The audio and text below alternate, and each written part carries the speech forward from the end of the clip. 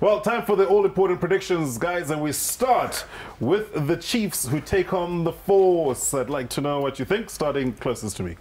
Do I really have to answer that? Yes, you have to. Chiefs Force. Chiefs Force. Chiefs against a very tough Force defence. I'll give it to the Chiefs as well at home. Reds Sharks is the next one for the weekend, and by how much?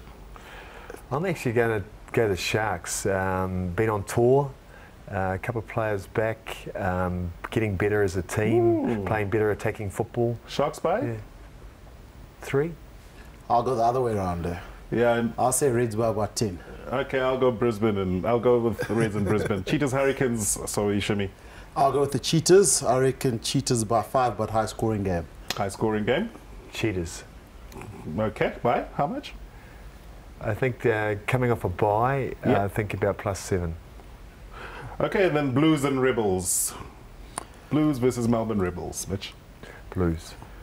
Now I'll go out Blues. It's too much quality, too much firepower there. Waratahs Stormers. Waratahs have looked good. They've gone back home. It's a long trip for them. I'll go with the Storm, man. How much? By about 10 points. Mitch?